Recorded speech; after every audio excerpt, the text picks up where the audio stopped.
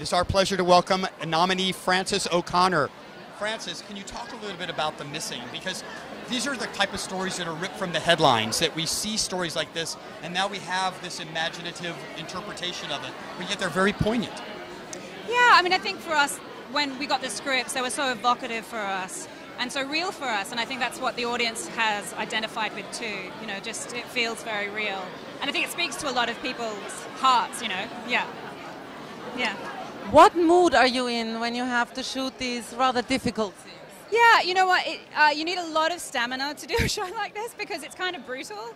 So mainly, I got a lot of support from Jimmy when we were working on this to kind of just keep going. But yeah, I think it's always worth doing the really tough things like that, though. If the script's really good, that's kind of your job.